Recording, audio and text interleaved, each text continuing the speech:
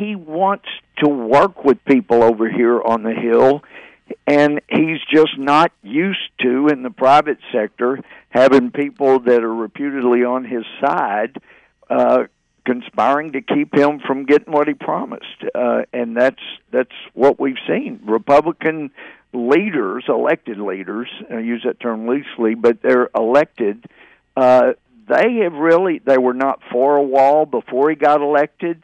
As Paul Ryan, very decent, honorable person, he was saying before the election, we didn't really need a wall. And if you recall, just a few weeks before the election, we were told by our elected leaders that, the only way that we can keep the House majority is just all of us start running against the president.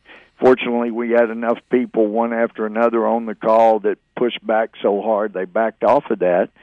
But they've never really been in favor of the wall. And, in the private sector, Trump knew if somebody that was on his side undermined him, there'd be hell to pay. Right. He was apparently not shy of suing people that didn't keep their promises. And so he's not used to being in a government setting, even 2 years later, where people that are supposedly on his side are not trying to help him as they say they are.